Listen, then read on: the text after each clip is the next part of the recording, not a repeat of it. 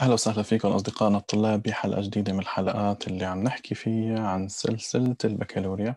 رح نبلش بهاي الحلقة باليونت 2 اللي شايفينها قدامكم المايجريشن. في بعض الشغلات اللي نحن رح نعديها واللي هي بسموها outcome للوحدة، بحيث إنه الشغلات اللي شايفينها هون هي الشغلات اللي رح نستفيد منها من خلال الوحدة. هلا أهم الشغلات الموجودة هي هون talking about past events. رح يعملنا مراجعة على past perfect simple continuous، يعني بما معناه ماضي تام وماضي بسيط وماضي مستمر. هي أهم الشغلات. في عنا 3 صور رح نترجمهم، وكالعادة قبل ما تبلشوا الكلمات الموجودين هون يفترض من الطلاب إنه يكونوا مراجعين page 16 في نقطة الكلمات تبعت students. هاي الكلمات مثل ما شايفين هي كلمات unit 2 بكتاب students book، وهي page 16. البيج 16 نحن اللي رح نتكلم عليها ضمن هذا الدرس، فيفترض على الطلاب يكونوا راجعوا كلمات page 16 و page 17، لأنه page 17 رح تكون النص اللي رح نحكي عليه ضمن هذا الدرس. بنستكمل طبعا بالكتاب. طيب، الكتاب رح يحكي عن بعض الكوارث الموجودة اللي صارت. رح يحكي بشكل عام عن السبب اللي هاجروا الناس بسبب هاي الكوارث. هلأ كبداية مثل ما شايفين هون في عنا صورة residents of Agadir, Morocco left their city after the earthquake of 1960. المطلوب هون بس نترجم هاي الكلمات. سكان أغادير في المغرب تركوا مدينتهم بعد زلزال 1960. هلأ هون الصورة رح تحكي عن أول مقطع بالنص الجديد. Thousands of Irish people left Ireland in the 19th century to find a better life. آلاف الإيرلنديين. Irish people هون مقصود فيها آلاف الإيرلنديين، مو الناس الإيرلنديين، يعني الإيرلنديين تركوا إيرلندا في القرن التاسع عشر ليجدوا حياة أفضل. آخر شي هاي الصورة. Many people immigrated to the Arabian Gulf after its economic success. الكثير من الناس هاجروا إلى الخليج العربي بعد نجاحه الاقتصادي. طيب، السؤال الأول look at the photographs and discuss these questions.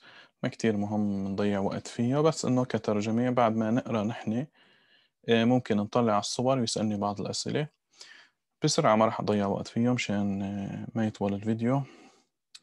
لماذا عدد كبير من الناس يتركون أوطانهم أو بلادهم ويسافرون ويذهبون ليعيشوا في بلد أجنبي؟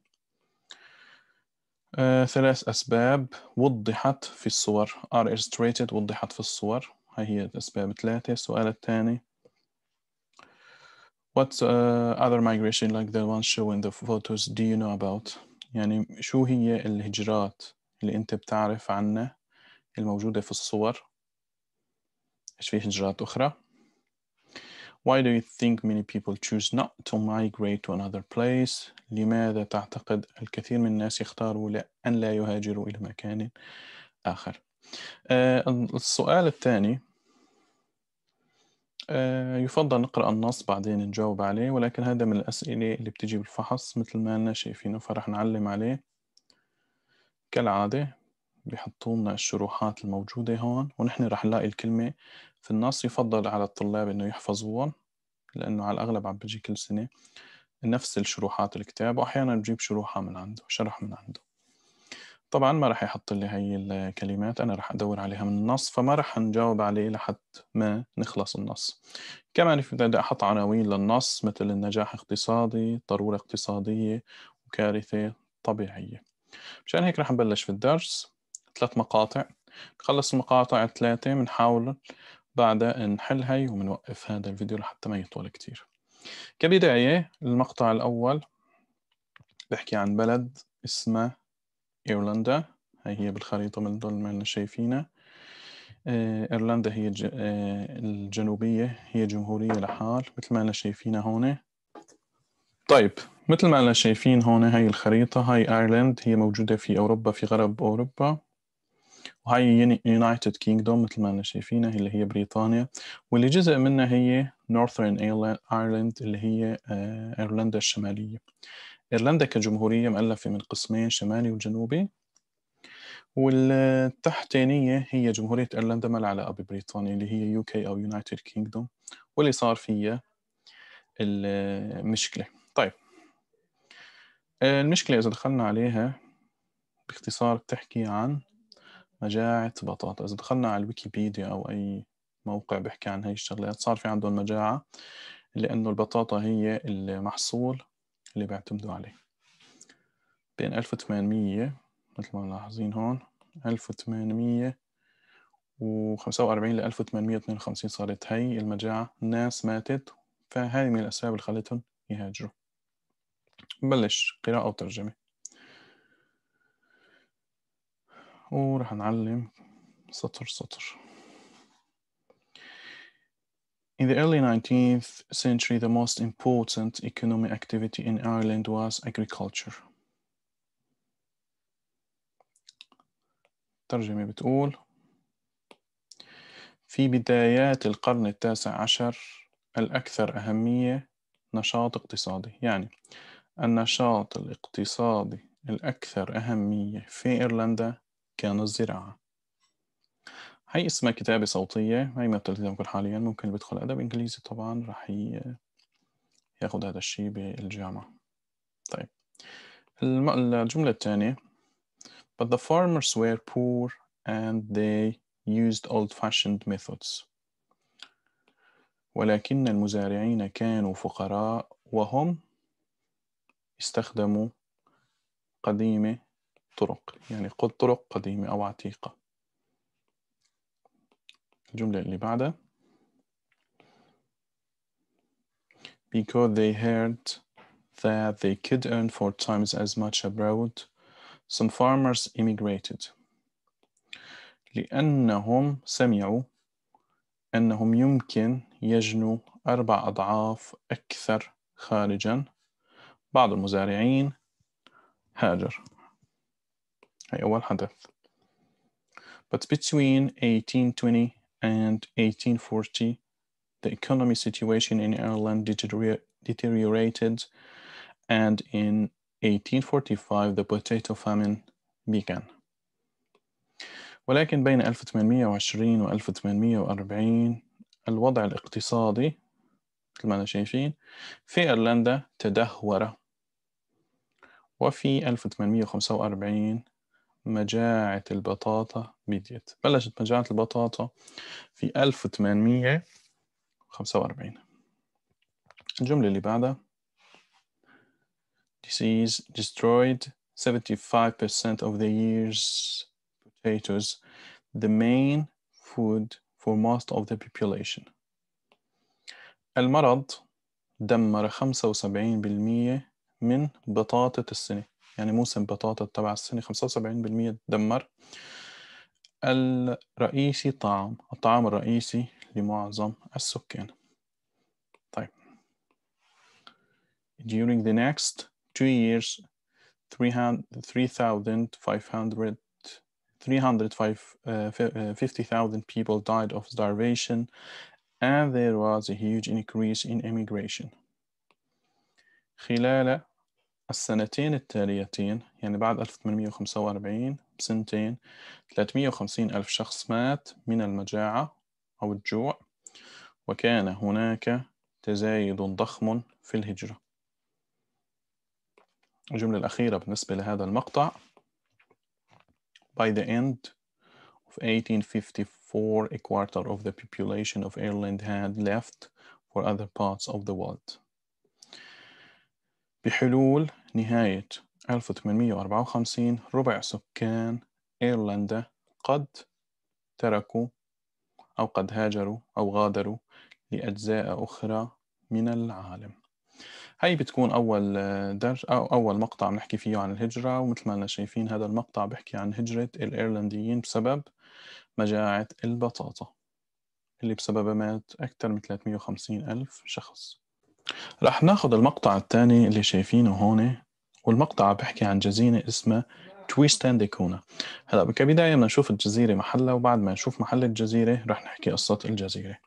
هلا إذا رحنا على جوجل وكتبنا اسمها، ومثل ما لكم شايفين هاي هي الخريطة على جوجل، وكتبنا اسمها رح نشوف إنه محلها نوعا ما فريد. فرح نشوف شلون هي منطقة بعيدة كتير، موجودة بين قارة، هي الجزيرة موجودة بين قارة أفريقيا وقارة أمريكا الجنوبية، صايرة تقريبا بنص البحر. وعم نشوف إنه هي الجزيرة مبين فيها مثل ما أنا شايفين، مبين فيها مثل بركان كبير كتير. طيب هي كبداية اسم الجزيرة، ومثل ما اتفقنا هي الجزيرة، ومثل ما أنا شايفين عم بتوسطها، هي بوسط الجزيرة في البركان اللي شايفينه هون. طيب هلا في ناس بيعيشوا هون، على حسب ما رح نشوف إنه أتوقع في ناس عم بيعيشوا هون، ممكن يكونوا موجودين بمكان ما، وهذا هو البركان أو فوهة بركان الجزيرة اللي شايفينها هون. طيب رح نشوف قصتهم لهدول الناس. و The Edinburgh of the Seven Seas، هي يمكن هي اسم المنطقة موجودة، أو هي مثل ما أنا شايفين السكان القرية اللي كانوا عايشين على هالجزيرة أو لا يزالوا عايشين على هالجزيرة. بروح على الدرس ومنشوف ومنترجم ومنبلش. Tristan da Cunha is a small island in the South Atlantic Ocean.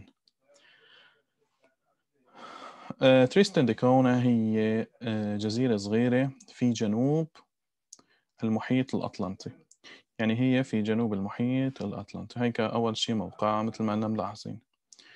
In August 1961, earth tremors started and gradually became more frequent.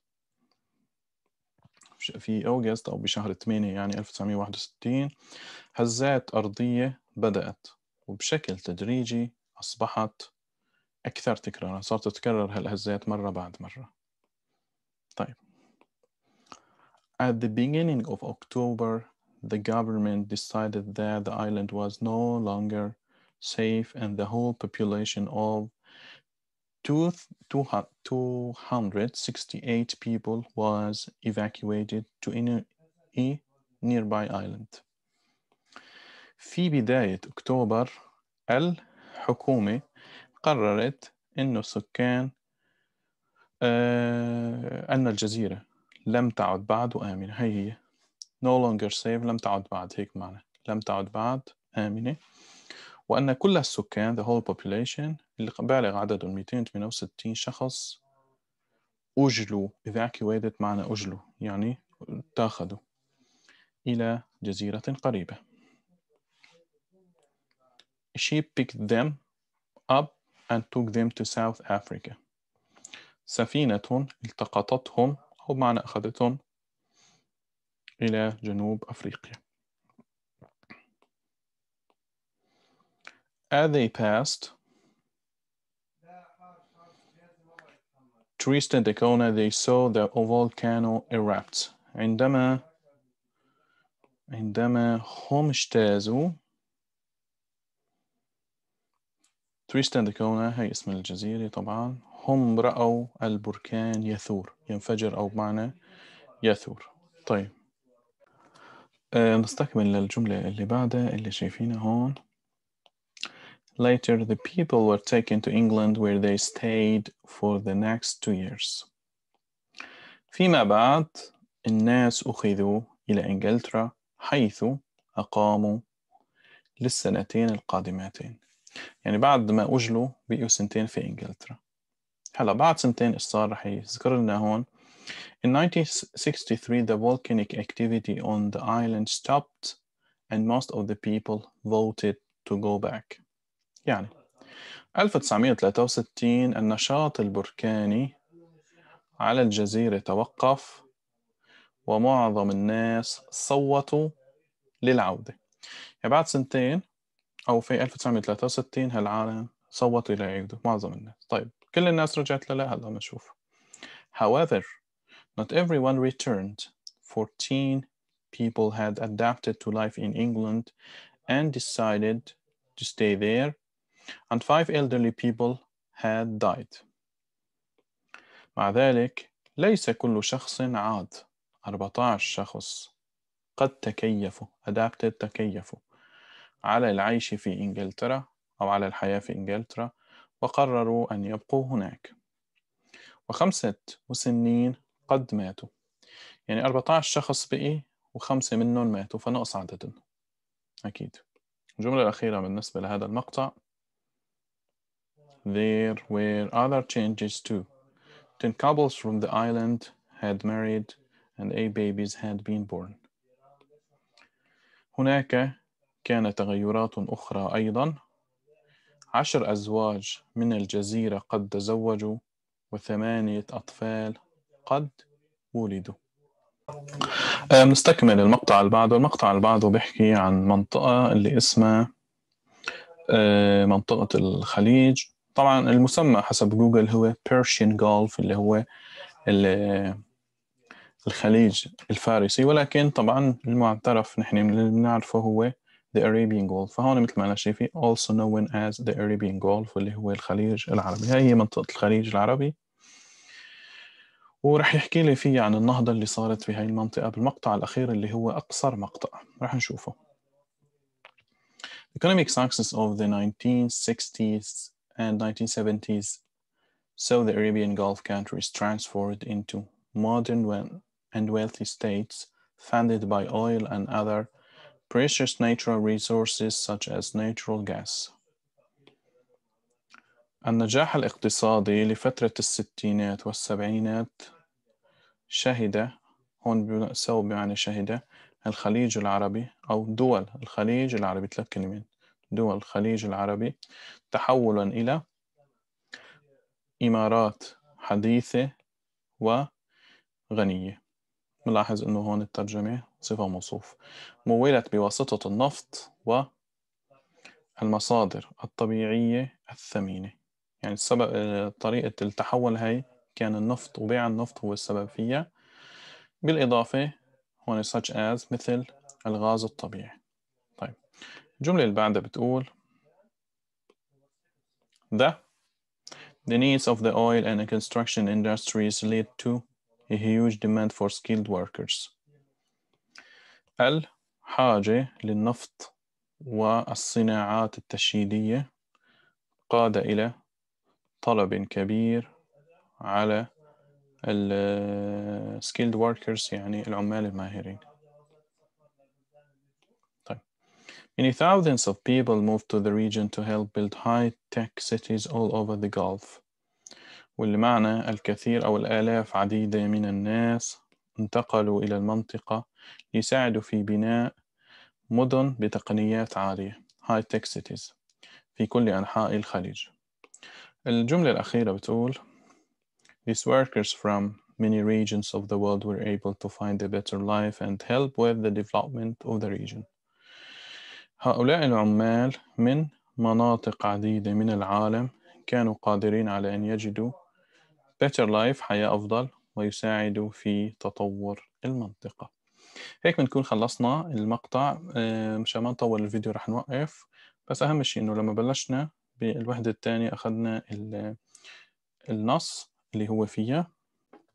إن شاء الله الفيديو الجاي بنكون خلصنا اليونت 2، بنكون بفيديوهين خلصنا يونت 2 students ويونت 2 activity، يعني 4 فيديوهات خلصنا اليونت 2 student و activity، طبعا ما عدا القسم القواعدي.